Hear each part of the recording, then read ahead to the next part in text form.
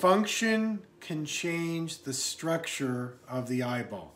The way you use the eye, the programming behind the eye, in other words, what your mind is telling your eyes, eventually changes the structure. So by itself, your myopia is not very much at all. I agreed.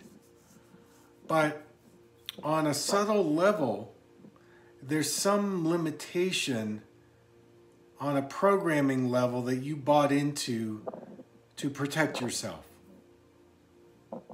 And so what we could say is glaucoma is a deeper hypervigilance of myopia.